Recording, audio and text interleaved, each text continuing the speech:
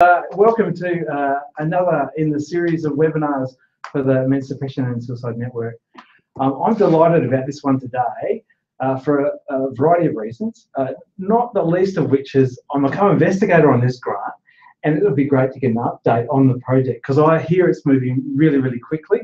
So that's such a great thing, and we've got some performances to talk about and some work that's been going really well. So again, just excited to get the update. So I've got three presenters. I was like a tripartite of wealth of information here today, and really looking forward to what everyone's got to say. I'll do very brief introductions and allow them the most of the time for these guys to kind of share what they've been doing. George Belliveau, pretty good. That was pretty good. Is a professor of theatre and drama education at the University of British Columbia.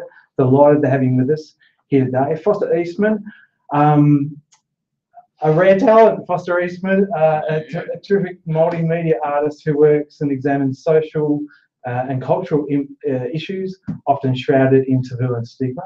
And it was great to work with Foster on previous projects as well and ongoing projects. Terrific to have you here. And of course, Marvin Westwood. Marv is a professor in the Department of Counselling Psychology at the University of British Columbia. He's recognised internationally for the development of the Veterans Transition Program. We're talking today about a project that was funded by Movember in their innovation grants.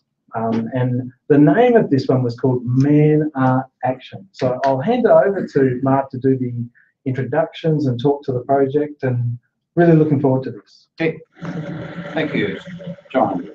Wanted to say that when John referred to the title as Man Art Action, the key term there is action, in the sense that in my work at the university and some of my colleagues, we find that working with a certain group of men, many groups of men, they prefer to actually get the resources and the help they need more by doing things rather than talking. So when we had this opportunity funded by Movember to develop a project which is high on action, that is doing, and both George and Foster will be talking about it because they are the coaches, they are the leaders of this project, where then they work with the men. The men are there for a reason. They have a need to, we call it in our world of work, dropping baggage, telling stories, letting go some of the experiences they carry, and a very effective way of doing it is do it in a group and do it with action, and now invoke kind of an art form basis through expressive arts, and they will refine that. So I think in the end we've come upon a very good opportunity here for a pilot study using military graduates from the Veterans Transition Program to be performing and doing in an art format that has extrapolations for non-military men who we see here at UBC and other communities. They actually are seeking resources and help, but they're more at home doing it through doing, and that's why I like the term Man Art Action, because it's very specific to this group of people. So I'd like to actually invite now, if it's okay, start with you, Foster, because you're coaching from the art side, George is from the performance side, and if we do it in that order, because you started in this work some time ago with the mural and the panel. Right. So do you want to kick it off there? Sure. This project is almost a spin-off from a project last year that was called Lest We Forget Canada, and it was a mural. It was a community project that I started, and it was the opportunity for community members to work with veterans, to meet them and to learn about their experiences in Afghanistan. And the whole idea was to create a mural representing 162 soldiers that were killed in Afghanistan and community or civilians, and to raise awareness about the challenges veterans are facing who come home and pay honor and tribute to those that were lost. But it was also to raise money. It was a fundraiser, so we could help pay for veterans to take the veterans transition programs. So it was a wonderful opportunity to align with an organization that actually offers such a great service that is and has proved to be very successful for veterans. So that was about organizing evenings, and they were quite social evenings, kind of a beer and pizza night with different community members in different parts of town, shall we say. And I would take little smaller communities, and then they would meet up with veterans, and we would work together, almost like the AIDS quilt in the 80s and 90s. And during that process, and I kept it was an image transfer technique to recognize the survivors of war. So it was about the veterans returning with their physical injuries, mental injuries, occupational stress injuries, and it ended up being very interesting way for veterans to tell their stories through the questions being asked by the community. So we would meet 2 or 3 times a week, be different veterans, but well, we had a consistent group of veterans that would come, but it was different community members. So they were constantly asking questions, and they would be sometimes the easiest, simplest questions on how do you go to the bathroom, and they would have to explain what a wag bag is when they're not on their, I would say campus, but what is it, their, where they reside in Kabul, their base. Their base, yeah. Okay. Yeah, So when they were out for a tour for the day, you know, how do they eat? What does their lunch look like? And so they would ask the simple questions on day to day, as well as complex, like pretty heavy questions that kind of worried me a little bit. But through that process, the veterans became spokespeople and leaders of the program or the project, and they ended up being media darlings in a way, because the media loved this project. We got lots of attention, and so the veterans would represent the mural across Canada with True Patriot Love at tribute dinners. They met the Prime Minister at National Day of Honor because of this project, and they met, you know, General Rick Hillier, who's retired now. But it was an amazing opportunity for these young men to become ambassadors from this project. So because of that, and actually we're working on Canada House right now, so that would be wonderful. And eventually the mural will find its final home at the Canadian War Museum. So we kind of hit a home run with that project. I feel it was really rewarding for everyone, not just the veterans, but community members, because, you know, I was inspired from my own lack of understanding of what was going on.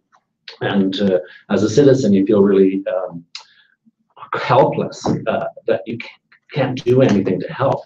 And when we were having so many young men who were taking their own lives, it was an opportunity to say, yes, we can do something as a community, and this is one thing that we can do. So the tribute poll is to replicate that, or that's what I was trying to do, is replicate that. And so the idea was to explore alternative methods of healing. So the idea with the tribute poll was to hook up or team up veterans with a First Nations carver and explore the culture and ideology behind First Nations and their healing process. And so the tribute poll seemed like a perfect fit, because most totem poles in First Nations are either commemorative poles or mortuary poles. So this seemed like, well, this is perfect. This is exactly what we're talking about. So, we'll call it a tribute pole.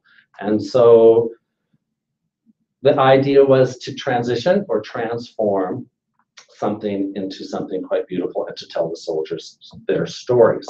So we were making this out of coffins or caskets, which sound a bit morbid, and they are morbid, but part of the whole idea of totem poles is to take a log or a tree and you fall the tree and then you bring it back to life as a totem pole. So this is very symbolic in what we're trying to do with this project. So the idea is to tell the soldiers their stories. So the first thing that we had to do, which I think was very symbolic and important for the veterans, was preparing the pole. And in First Nations culture, that means limbing the pole or the tree. In our case, it was about taking a casket and returning it back to a pole. So that meant stripping the high gloss finish off, which really represents military armor and all of their military might, as far as weapons, and also removing the cushioning and removing all the insides out of the caskets, really referencing the lack of military support when they leave the military. So when they're in the military and they're in Afghanistan, they've got all their weapons, all their military support, and when they come back, it's gone. Sometimes completely gone if they've retired, and sometimes they're in reservists, and sometimes they're still in, but they're still kind of on their own. They're back with their families, they're back going to school, or they're trying to carry on and transition into more of what their life used to be. So preparing the pole is very symbolic, and what was a nice part of that was our master carver, Valectin, performed a healing song. And I did notice that it was quite emotional for the veterans just to sit through that, to experience that. It was quite emotional. And so we prepared the pole and we removed it. So now we begin with just raw wood, or just a naked state. So because of the pole, we can actually tell 3 stories. So the front of this pole is to tell the story of the soldiers preparing and going to war. And so what we've done is transferred satellite imagery of Kabul and Kandahar onto the caskets, which are now just wood. And then what we've carved into that is military ranks, and that's to represent the military family. And then on top of that, we'll be transferring images of a soldier in his full combat, ready for war. This is what he's been working hard to be prepared to do. So that front of it's going to tell that story. On the back side of the pole, when it's raised, we're able to tell a different story, the story of what their life is like and the challenges that they face now that they're back in Canada. So we have transferred images or the map of Canada on the back of the caskets, and then we're carving all the names of the soldiers who were killed in Afghanistan. And that really is to represent the commemorative bracelets that a lot of soldiers wear to acknowledge their buddies they lost, and also is to represent tattoos. So a lot of soldiers will have their buddies tattooed on their arms or part of their body. So that we wanted to reference that. And then of course the image that we want to portray will be an image that represents isolation or depression or post-traumatic stress disorders, one of those emotions that many of them feel.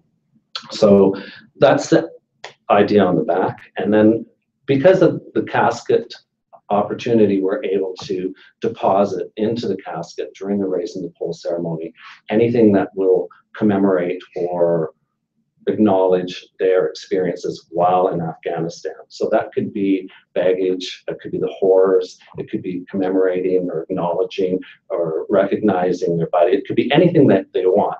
But ideally, what would be nice if it was a sampling of their experiences. This is a soldier's story, and this is what happened while we were in Afghanistan. And this will become a time capsule. So in 100 years or 50 years, hopefully, somebody will exhibit it for that long. It can be referenced as a sampling of this is what happened to our soldiers in Afghanistan in 2001 to 2013. So I think that's a pretty interesting opportunity to do that. So my observations from these 2 projects, working with the community on the mural and working with the veterans with the pole. To be honest, I think the mural was more successful. I think that there was more opportunity for questions with community members, really interested, and they actually don't know anything about their experiences. So it opened up an entire expanse of questions. So the questions were really much more interesting and open. Participation seemed better with the veterans, probably because I organized a lot of the community members to come. So there was more of an obligation for the veterans to come because they knew there were going to be people there. So there was more of a commitment. They also became team leaders of the project and became very proud of the project and became the experts and the leaders. And then moved on to becoming spokespeople for the mural and traveling across Canada. It also seemed to work better for recruiting and bringing more veterans on board. That particular project was an easier teach, and so it was easy to involve people. So the technique was easier, and it was just more social, way more social. So there was always beer, or non-alcoholic beer, or pizza. So it was quite a social thing, and I think veterans look forward to it. Trivia poll, same experiences, but just to a less degree. Proximity to the project is a big problem. They can't be an hour drive away if it's not working. So that was a problem. Also, the candidates and participants have very busy lives. They're at that age where they're having families, they're working. It's hard to get them to commit to more than once a week. So once a week is enough, and with their family. Also, because there was a larger buddy system, I think they relied on their buddies more. And it's like, oh, he'll cover for me, he'll cover for me. And it ended up that I had nobody covering for nobody. So, so that didn't work. Also, a lot of these had RVTN grads, and I think they were actually feeling pretty good about themselves, or in a pretty good place. And I think their participation had a lot to do with doing it for Marv, because Marv asked them to do it, and they're going to do anything for Marv, because Marv has made a big impact in his programs on their lives. Also, and I was very careful not to make anyone feel bad about not participating. So, I want them to come, but I don't want them to feel bad about not coming. So I had to be really careful, and some people did feel bad. So, but things happen, their life happens, and they can't come. And so we had some dropouts early on because they were feeling bad, and that's not what this project was about. So we don't want that. Their conversations were really about, have you seen so-and-so, and I haven't seen so-and-so for a while. They didn't really talk about Afghanistan or their experiences in Afghanistan. And I think that's the part that was therapeutic. So just by talking about those stories over and over with the mural, with different community members, I think there was more therapeutic end result than these conversations. And then, of course, this project is about carving. There's a bit of a fear factor. Some of the veterans were afraid that they were going to screw up, and that's true. Maybe the project, it wasn't that difficult to carve, but more difficult than the other project. Yeah. So something to consider, technique, and maybe more carving lessons before we bring them on board. As far as the media, they love media. So whenever there's media, they're all there. So and media loves this story. So Georgia Strait did this story. We had lots of stories on the mural, and CTV National's doing a segment this week. They filmed it last week. So, and all the boys, they'll show up for media. So maybe I just need to have media there. Every time. Yeah. So the next project and the lessons learned would be about recruitment and making sure that those that are wanting to take part in this project are going to commit, and that they don't live too far away, that it's easy for them to cancel. That's something. The time frame, 3 months, is a bit tight, quite tight. So it'd have to be longer next time, especially if we can only count on them once a week, or it'd have to really make the project much simpler. But I think it defeats the whole purpose of getting to know them. And I think the whole process means getting together. So we need to get together more than 4 or 5 times. Keep it simple, the technique, and perhaps make it a bit more social. The carving, it's intense, and I don't want people screwing up, so maybe I need to lighten it up. So anyhow, there you go. Good. I was going to say, are there any images there, Andrew, of the poll to date? Because it's quite advanced. Are there any images? Well, on here today. Oh, I didn't bring anything. No, but to see them. Yeah. Okay. No, but if you go on Georgia Strait, Kandahar, yeah, Veterans Kandahar, Georgia Strait, it'll come up, the article, and it'll show some photos of veterans carving. And yeah, we're more than halfway there. So. But Foster, because it is, you're breaking new territory and doing this like you did with the other one, and it's going to be shown as part of the performance event, and there's a videographer working with you, so this could, even though it's a pilot, maybe it wasn't as engaging as the first one. It's quite artistic and powerfully influential. So do you want to comment just lastly about what you see the video that's being produced, how that would be used from after the performances are all over? Like, where would you like to see that go, in schools or in military training, or where? This is the video that's specifically the one that's around the making the tribute pole. Right. Any comments about how you'd like to see it go? Because Well, it's quite a production. Well, Galen's production is different than Blair's. You're talking about Galen's? Yeah. Galen's will be just a short piece. Yeah, I think it'd be wonderful to show, to go through the schools. And I mean, I think community members are very interested. That's the one thing. I mean, that I noticed, and I could have got more community involvement in this project, because the community is interested and they do want to help.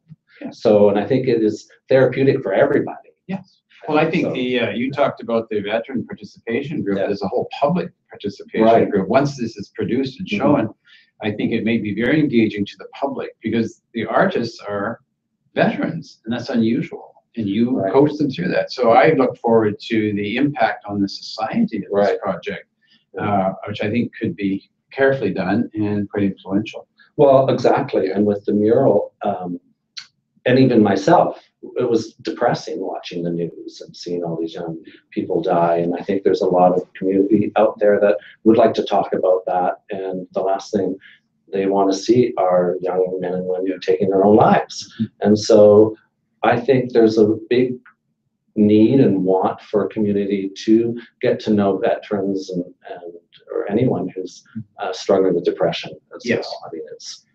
And just what you picked up on is the coffin or the casket is the icon in this country about they always came home in a wrap ceremony. It's a coffin. That's correct. And it was always stainless steel and kind of very simple in design. But you've taken that coffin and made them more kind of a tribute to their lives, the carvers and so on. So I'm interested in comparing the usual aluminum coffin that we see coming home compared to what you produced. Right. So I just think you have captured an icon for military. In the modern day, coffins come home by aircraft, whereas this is coffins are put together, a tribute pole, and it's going to be raised. Right. And I liked your idea about you fill the tree and then you bring it back to life. The goal with these participants, both in George's and my project and yours, is how to come back to life. Because when people serve, they don't get the treatment they need. Part of them is dead. Physically they're alive, but you know from the other project they came to life in a number of ways. So, and I see this even in the people who are working with you is coming back to life again. So I like the symbolism. Yeah, and the reference to the box. And the reference to the box. Yeah, they're kind of trapped in this box. That's right. So I think it's very relevant that way. So I'm interested in the community and public reaction to your project. Great. Yeah. So so Foster's just oriented us to to his project. Another project going on is being led by George Belliveau here at UBC, and George and I got together on this because we thought that the theater, the notion of theater and stage and performance, was very relevant to military. And if you think of language of the military, they talk about the theater of war. And military people do perform. They perform a career, and what we've done with George's leadership here is get them to perform new lives back. So they're performing themselves, but performing themselves in a new way. And, you know, film, performance, theater, people feel safe going and watching on stage. I don't have to go and say much, but I can vicariously identify with the story and what I think I want to say. And I'm getting feedback from people saying these actors are actually soldiers. We've never seen a production like this. And these actors are performing their own story. It's extremely unusual. So why don't you pick it up from there, George, about your role and what you've done with your team. Okay, because performing self is what we started with, right?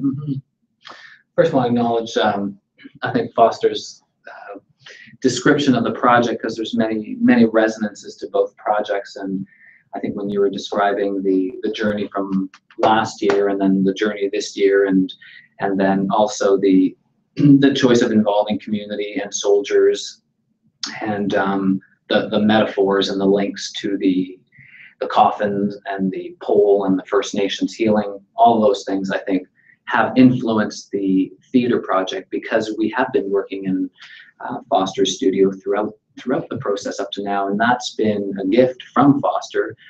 He keeps on giving in different ways, but it's been a larger gift than the physical, because it's the stories maybe that when they're carving that are not being told. We're witnessing the carving every time, and Foster and others there. So there is a conversation about that happening either directly or indirectly with the soldiers that are working on the theater piece, which for us, there's been 4 consistent soldiers, and like in Foster's project, we've had other people come in and out, but we have 4 committed, and probably another 6 other very committed community members, along with Marvin, myself. So that, but it is, the conversation does come out sometimes of the pole, and what does it mean, the names, the band that Foster referred to that some of the soldiers wear.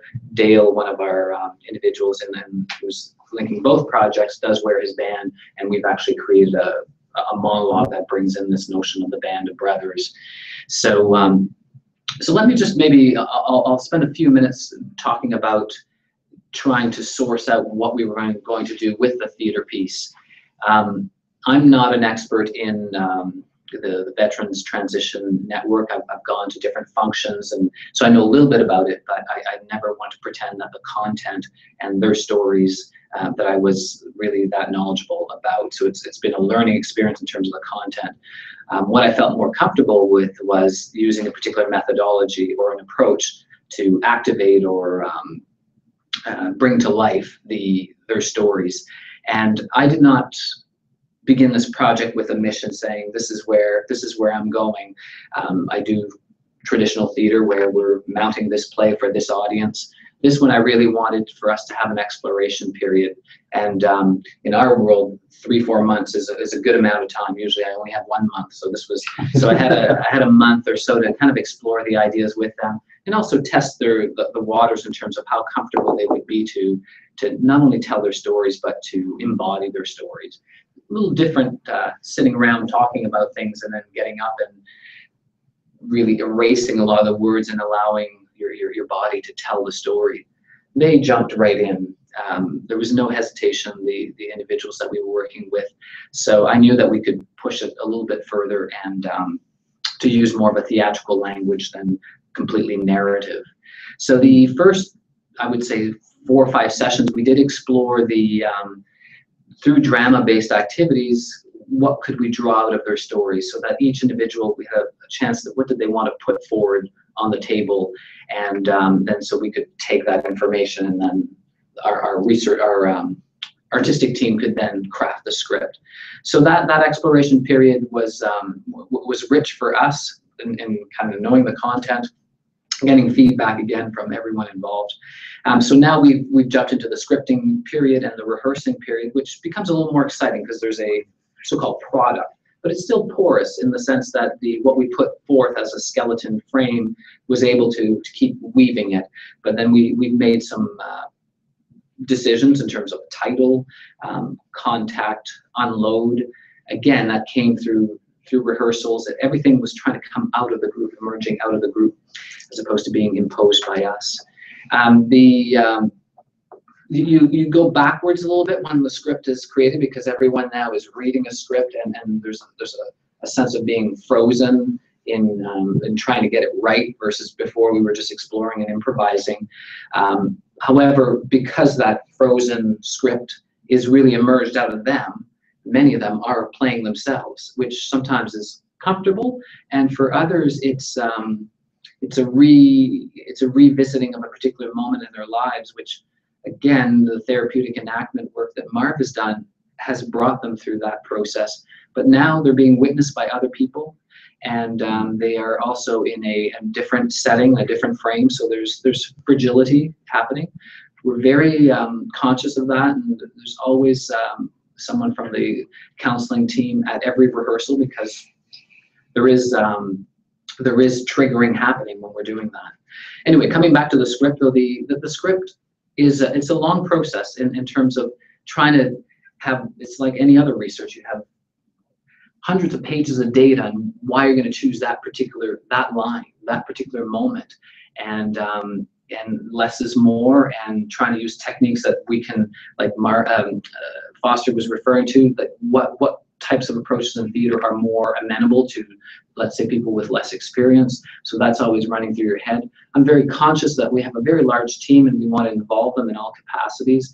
So I'm finding myself often in this project making sure that people have ownership and leadership while trying to maintain that, because it's not about my vision, it's about everyone's vision.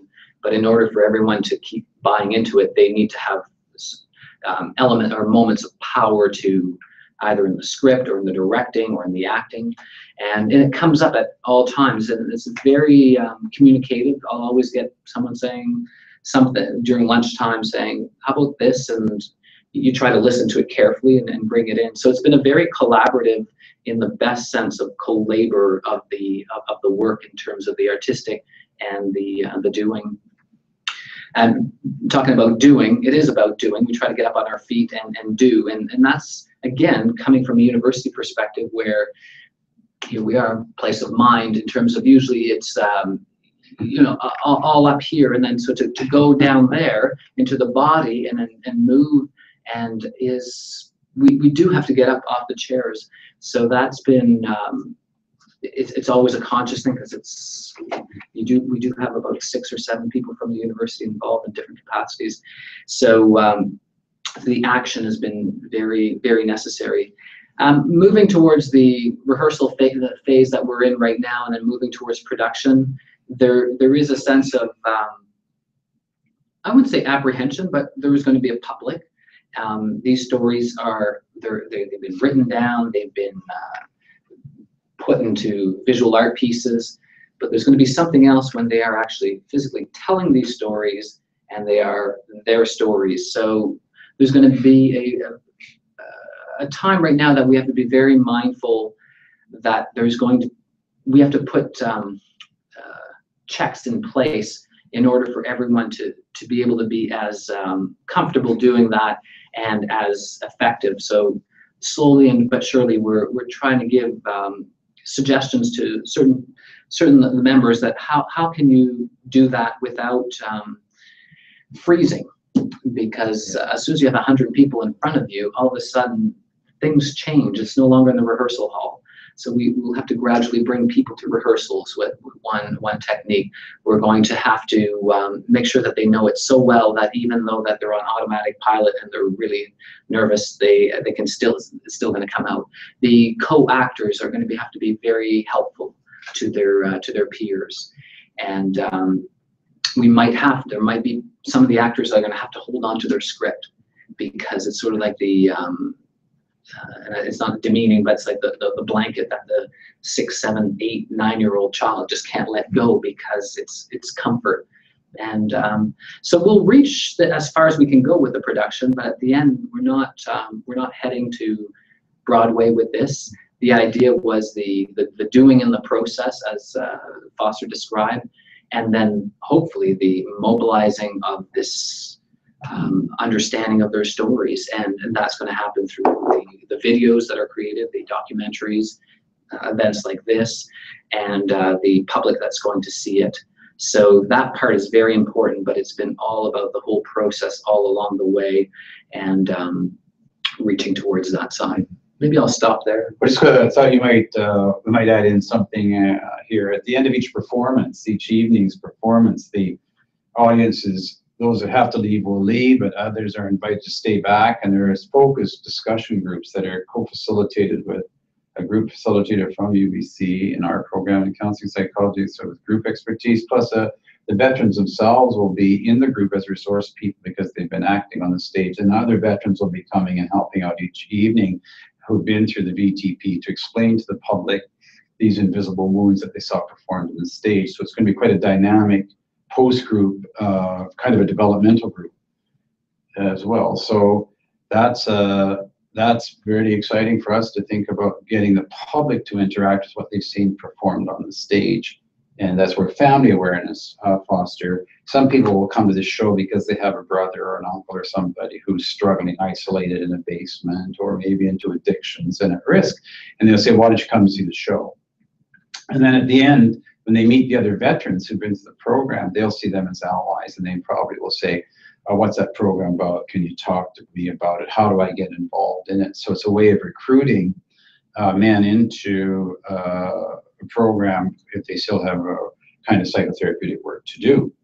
I think the public will also be drawn to it because George, you didn't mention, I think, but you were very clear on this, that half the performers are civilians. Mm-hmm. With the veterans. So they teach each other about being in the military, and they teach each other about being a performer on stage. And they're now becoming like one group. The distinctions are slowly moving away. They have more in common than difference, I think, don't they? Yeah. Yeah.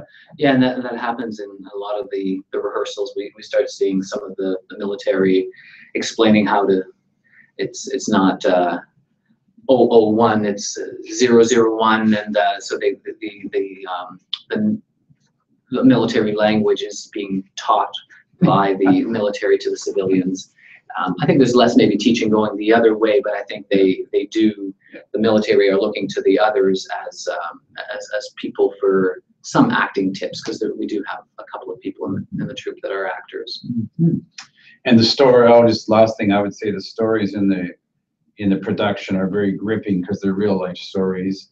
And I think anybody in the audience watching it would see that, oh, okay, so one way you can drop the baggage is by going to see this play, and you can identify that could be my story.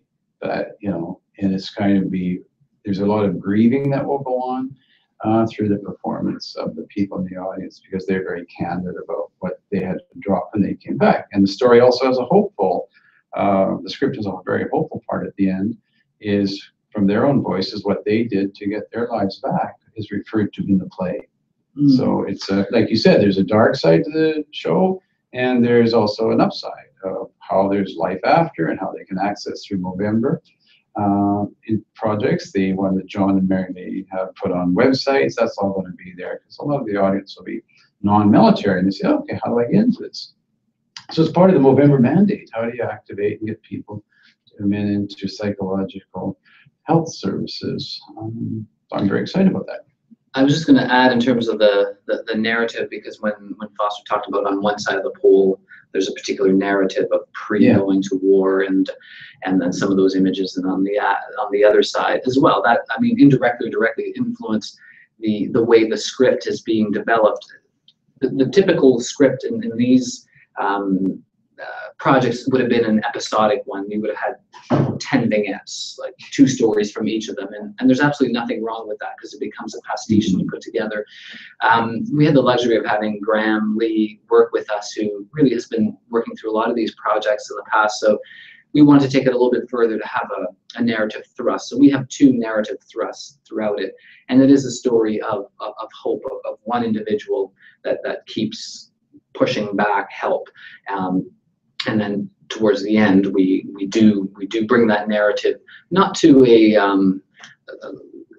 rose-colored, that everything is glossy and everything is fine, but we do bring them into the space of Marv's decades of work and into a therapeutic enactment, where this individual does come forward, and you do see that there is hope, and which, as Marv said, that then leads towards the end of the play, which we hope that the audience will then see that, okay, if that there was a resistance to get there, but once someone is there seeking help, there are alternatives to some of the unfortunate alternatives that some of our returning soldiers have taken. There are better alternatives than that in terms of coming back to life, so that the discussion then follows through. So that thread of one story, and then we use a Shakespeare thread as well throughout it, so that we can also bring, which is one of Henry V's powerful speeches about getting everyone revved up for war, and but what's inside that war is what we discover. And these men that go to these wars, what are the wounds that you can't see? So those 2 threads come together as we unfold their stories within it. But I think that was important, an important decision for us, for the audience, to take them through we're so accustomed, we're such a televisual and movie world that we always want a narrative. The episodic becomes less investment in terms of the feeling of it. But we'll see if we can achieve that. It's in the script. It's now in the hands of the artistic team to try to bring that forward. All right. That's it. So we'll definitely open it up to questions for any of our remote viewers. And you can either log in to Google Plus and just post your questions in the chat box, or you can also email. And the email address is merrilee.hughes, spelled MERRILEE.hughes, HUGHES, @nursing.ubc.ca. So there's a little bit of a lag time with the streaming video, so I just thought while we're waiting to see if anybody else wants to post a question, I had a quick question for you myself, and that was about the title. You said, my sense was that there was a little bit of discussion about, there's a the title, backstory. and you selected Contact Unload. So I was wondering if you could tell us a little bit about that title choice. Well, the Back to Life, as we heard it in different ways, was our working title, and we always felt that it was too direct. And then No One Comes Back with Wounds was another title, and again they were lines or in the play. In rehearsals, we were doing a particular scene where it was a very action scene with one of our actors, Chuck, and then they kept yelling, "Contact, contact!" and then reload, and then so that really resonated. And we had a reading of a pre-script at my home maybe 2.5 weeks ago, and we spent a lot of time talking about titles. And but so Contact was there for a while. We liked the idea that because we're trying to reach contact, we're trying to contact other people. It's a very military word, but it was also that there was the contact with one another. So that one was quite. But we didn't know what the second half would be. And of course, Marvin mentioned in this webinar in terms of the unloading the baggage and then dropping the baggage. So the unloading, and then some of the military really like the oxymoron of the contact unload. Like if you're in contact, you would definitely not unload, you'd be loading. So the unload had quite a bit of nuance to it. And we want to move away from the academic contact, semicolon, unload, which every other paper that you will see usually has that that descriptor. So the exclamation mark plays with that nuance as well. So many people, but it came from the veterans, really. It was them coming forward, and I was patient to wait for that title from them, and Graham as well. And of course, we consulted other people to make sure we were not offending.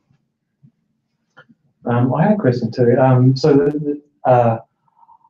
Both these people have helped put the pitch together for Movember. Marilee and Andrew did a lot of the work around putting that video together and stuff. And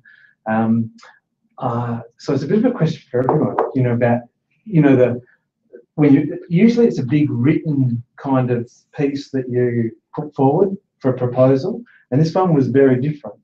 So I wonder. Everyone would have seen the pitch, the 5-minute pitch video, and just how does it feel after? Because when we write a script, so to speak, about a grant proposal, we kind of know exactly what we're going to do, or we have promisable deliverables. This seems like it's a bit different. So I'm just interested to casting your mind back to the trailer, as it were, or the pitch, whether it's how much it's moved or how the process felt, because it's a very unusual way of doing business in traditional academic world, to put a video forward and get some money to do a project. Well, I'm just going to comment because I think it was you, John, that or both you and Marilee that got our attention and said there's a call for a proposal, and I think you were the one that said, why don't we go put in and let's go for it. And I think they were calling for a proposal that had, in terms of learning and change, was disruptive and unusual, or so they used the word, and I was drawn to that right away. What I think happened, because the pitch was they trusted us enough to give the voices of the participants. So they're coming forward, and they are actually the script writers and the developers of the project. They have large ownership, and that would never have been possible if we had had the normal constraints on a proposal. So I thought they just opened up a great creative possibility that the voices and the artistic representations of self came through wonderfully. So I just think it's a privilege to be part of this. That's my first reaction, because it was disruptive, and it will be disruptive if you come on a Thursday, Friday, Saturday night, disruptive of your ideas about heroic people coming home, in the most positive sense. Disrupt your thinking. Well, when you're asked to do this video, and I do remember that thinking, whoa, what a challenge, because you had really, you were, a certain world, and then to try to pick out what Marv and I were thinking at that time, which we knew not really exactly what we were thinking. But I think what the resonance for me was that the grant proposal forced us to use a language that was performative in itself by doing the interview. So you had to select, okay, what is it that's going to speak to that audience of assessors. And I think that's what we're doing also. We're having to choose a more performative language, the narratives that we're using. I talk about this quite often with my grad students who do arts-based research, is that what the language that you use artistically is different from the academic one, but it has to speak to one another. So it's never fully distant, but it's an economy of words. It's whittling down, it's polishing everything. And so I think in that process, both of you had to try in 5 minutes. You didn't have time to do all that narrative eight-page massaging. So I think more grants should be going that way, because it forces us to speak in a different language, another register. And it's just wonderful to have the opportunity to be creative without having constraints. Being straitjacketed. We weren't. And I think that's the whole idea, is to do that, is to see what else is out there. And I think some people are going to be quite shocked with what we've created in a good way. I think as a result of it, I use the word, we weren't straitjacketed, nor were the veterans straitjacketed. So all the therapeutic community that comes to see the production will see what people want when they go for help from those groups in ways they'll never have seen in a journal ever before. Because they pride themselves in being very honest, gut-wrenchingly honest about what helps and what doesn't help in our profession. And they say it, and so I'm really interested in the therapeutic community that comes and watches, whether it's medicine or nursing or psychology or psychiatry.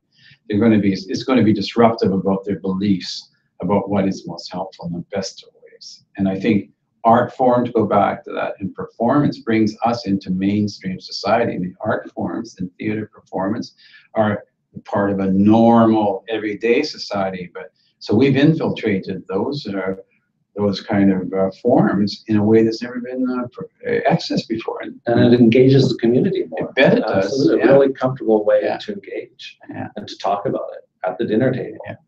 That's right.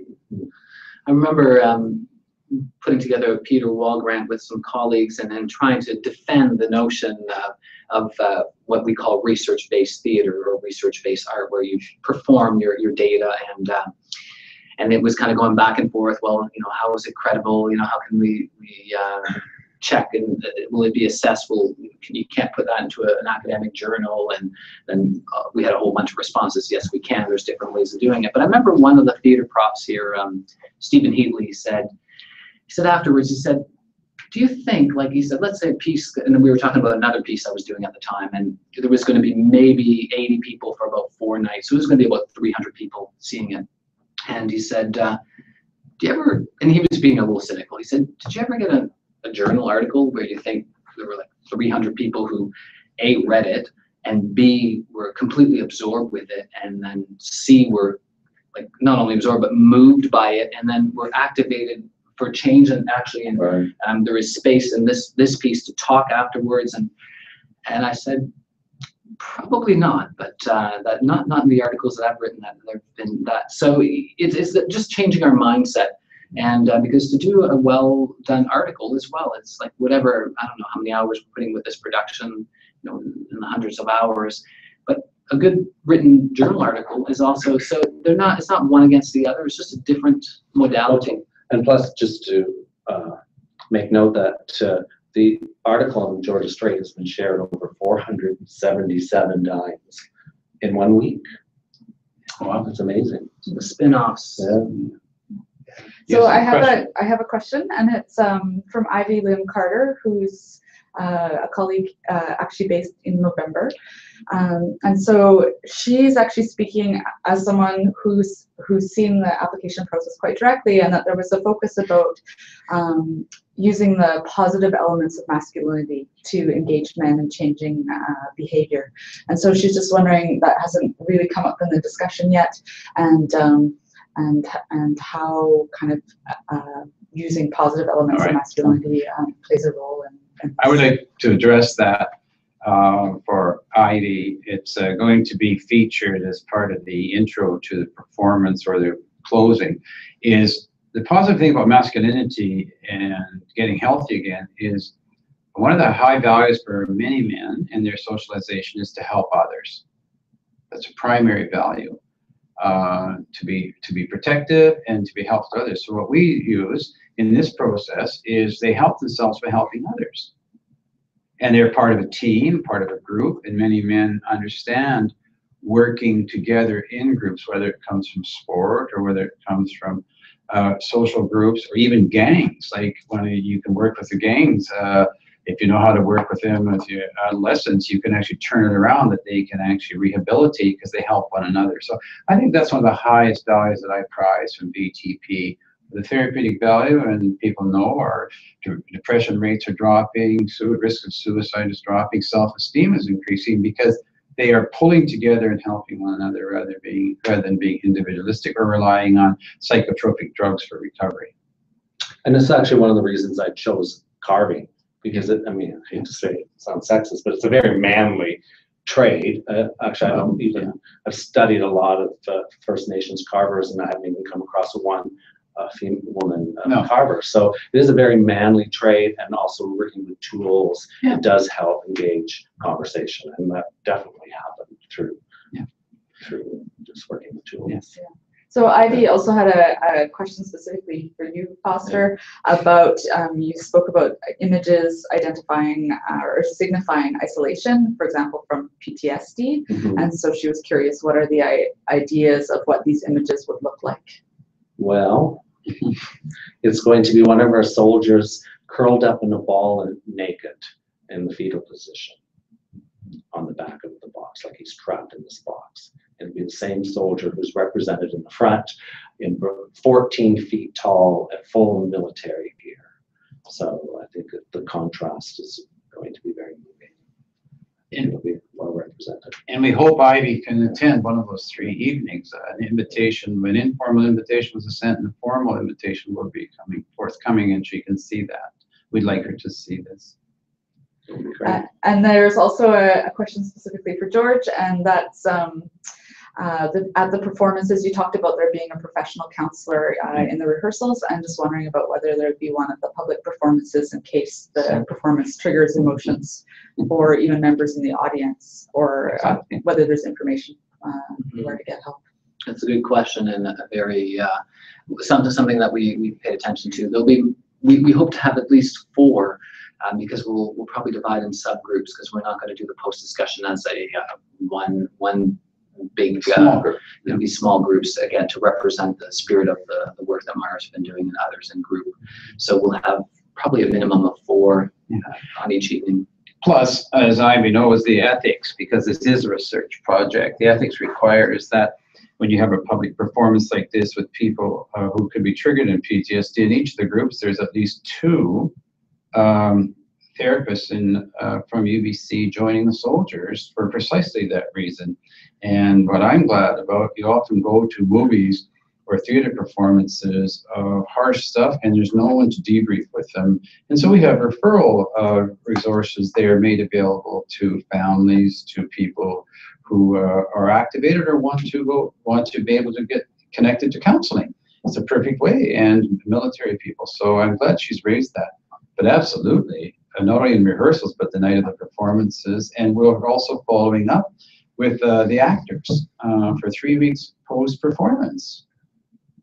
Absolutely. That's why I like that cleared ethics, and we're following through with that. Also, the journal article will come out. It will be published because there's 2 forms of methodology. One is qualitative and quantitative. There are pre and post measures for individual change we're monitoring. Plus, there's going to be in-depth interviewing and content and phenomenological analysis of the experience, the change experience of the actors.